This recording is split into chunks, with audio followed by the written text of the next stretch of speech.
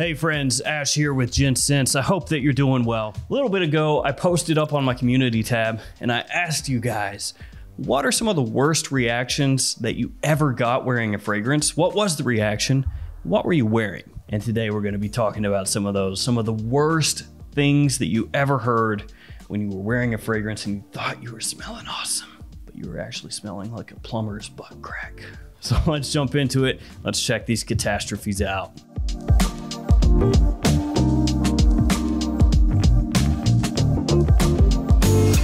Now I can empathize with everything that you're gonna hear today because over the many years that I've been collecting and wearing fragrances, it hasn't always gone well for me. Some of the internal cringe that I experienced with some of the reactions that I've had will never leave me. I'm scarred permanently for life. First up, we've got one from Mezzy.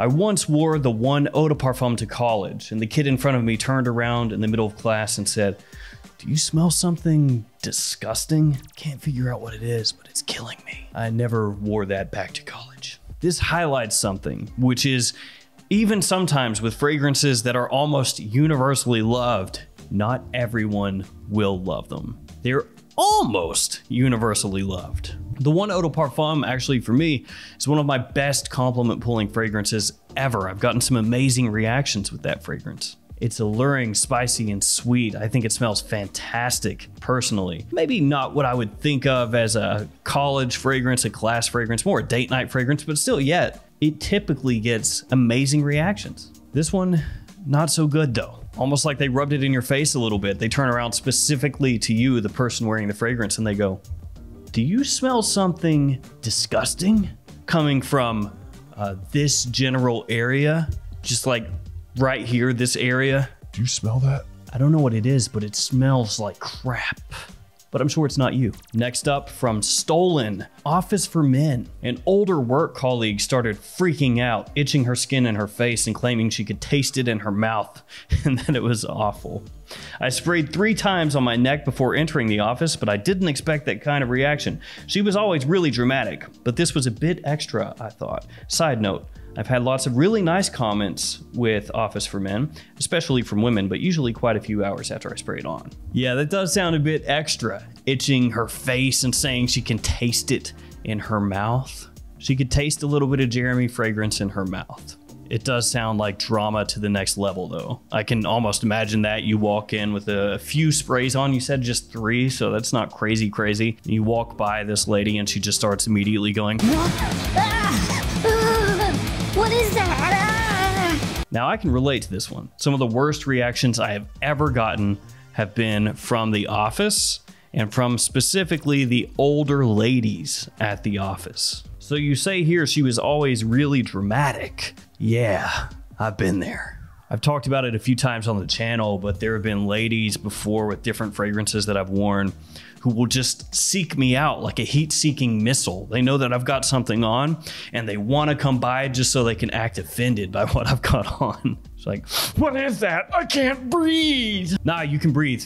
I can hear you talking. You're breathing fine. I know some people do have reactions, and that's a different thing. Somebody that has like an allergic type reaction to a fragrance, especially if you have one on that's, you know, very heavy or something like that. But the ladies I worked with, some of them, it wasn't that. It was just, how can I make some drama today? Oh, I know.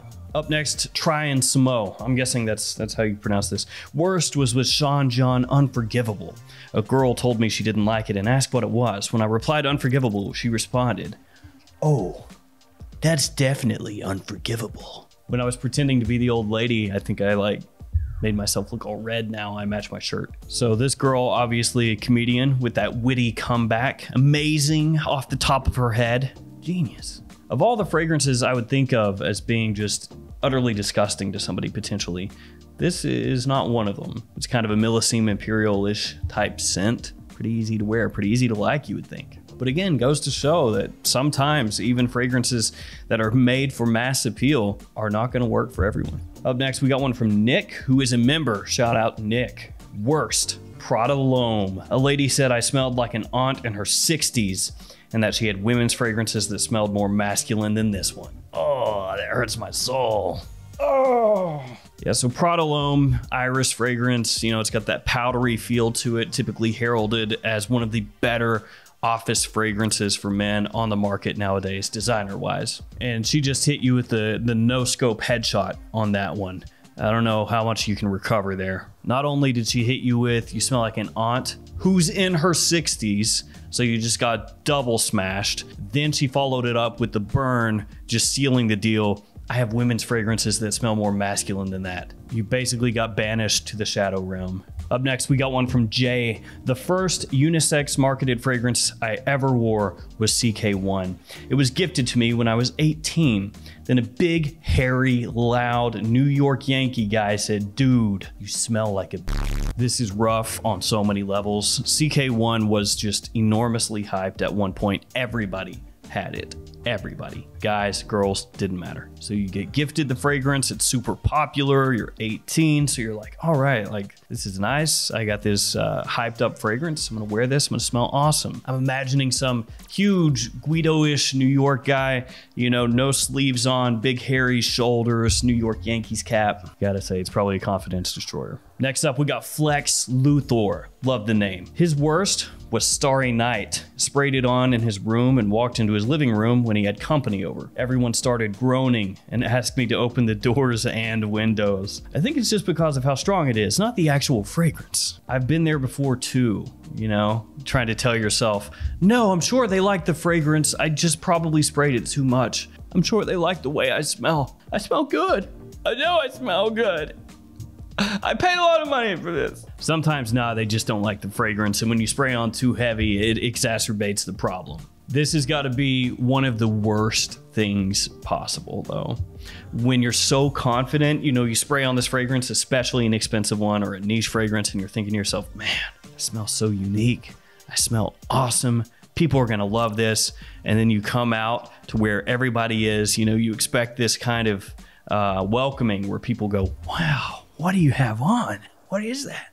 How much is it? Where can I get it? And instead, everyone goes, oh, open a window, please. Not the reaction you were going for. Next up, we got Whoop-De-Woo. Was wearing Effing Fabulous by Tom Ford with Lost Cherry, so doing a little bit of layering. And a young dude asked me if I put on baby powder. Soon after, another young brother said, you smell like a hotel manager. Somewhat evened out, but smelling like I changed a diaper kind of down to my spirits. Ah, I love that. You smell like a hotel manager. Something about that, the creativity of all the different things that you could be compared to smelling as a hotel manager. But yeah, it's probably not how you wanted to come across as a hotel manager that smells like you just got through changing some diapers. Next up, we got CJ. Let's see what happened here. Worst experience was wearing Abercrombie & Fitch Fierce. I got told I smell like the mall. Well, to be fair, you did smell like the mall. For me, I don't know if that would be a really bad experience. Maybe you really hate associations with the mall, but Fierce is so prevalent and was so prevalent anytime you got near an Abercrombie & Fitch store, and most of those were in malls, that it's just burned into many people's memories and minds. If you smell Fierce, oh, you're back at the mall. He also says he met his wife wearing Ultra Mall, but doesn't say if that was one of the best experiences. I'm going to assume it was. Then we've got Logan. His worst experience was wearing Black Oud. People said I smelled like a funeral and didn't understand why I wore it. Yeah, Montal again. As far as niche fragrances, specifically more affordable niche fragrances go, Montal is consistently going to give you some of the worst reactions from just everyday people. I should clarify, not all Montals, not all of them, but some of those ouds that they have, they're not going to be very pleasant for people. So Black Oud was obviously a little too dark for this person, a little too funky for them. That is an interesting way to be told something though. Why do you want to smell like a funeral? Like literal death. Why do you want to do that? Unless maybe you were one of those like tech goth ravers, maybe that would work. Just be out there under a bridge spraying on tons of Montal and hitting some moves. Last up, we got BP Wool, classic YouTuber, classic fragrance YouTuber. His worst, a female coworker told him that he smelled like an old lady putting on makeup in an old house. You got hit with the trifecta. Not only are you the old lady, You were also in the old house, so you have double old, I guess, and then makeup. Because you always got to throw that in there. If you're gonna diss a guy, makeup. Oh no! Later in the day, a stink bug was walking towards me in the break room. I imagine this stink bug just eyeing you up and kind of slowly moving over. The same lady says, that stink bug is walking towards you because of your stinky cologne. The fragrance was menthol.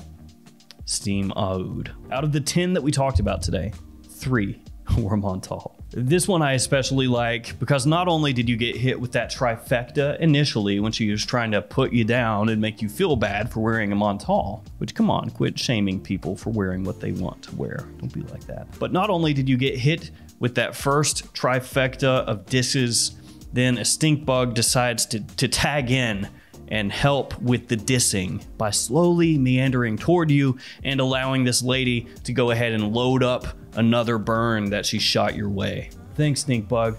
Douche. Gotta say, based off what we talked about here today, wearing certain menthols around groups of people maybe should be discouraged. Unless you're looking to get a little bit of heat thrown your way, and then go for it, man. Knock yourself out. And I guess I'll end with a story of my own, one that I've told before, but one that still strikes me to my bone. One time at the office, again, a lot of the worst comments I've gotten have been from there. Really good ones from there too, but oh, some bad ones. So the fragrance was Tom Ford Noir Eau de Parfum, little carded sample. I sprayed it on before work and got there. I was working a little while. And I decided to myself, let's go ahead and spray it on again, you know, get that opening again and kind of take it in. And I went ahead and sprayed it on. Again, little sample spray, you know, tiny sprays, only a few of them. And I swear to you, not within 30 seconds of spraying that, somebody who had to be 15, 20 feet away, they picked up on it, they smelled it right away. They didn't know it was me, because I was sitting in a cubicle at the time. This was years ago. And I can still remember them saying, who smells like a dirty, used up whore? And it was me. And there was no escape. Because once they started talking about it, everybody decided to start talking about it. I have never wanted to shrink and escape faster than that moment. It taught me a valuable lesson. Sometimes with certain fragrances, you don't need to reapply it. Just leave it alone. So there we go, guys. Some of your worst experiences and one of my own. Try to do this again in the future, get some more from you guys and go through some horror stories and maybe some positive ones in the future as well. Thank you guys for hanging with me. Thank you for your support. Stay safe out there and I'll see you tomorrow with another fragrance video. See you later.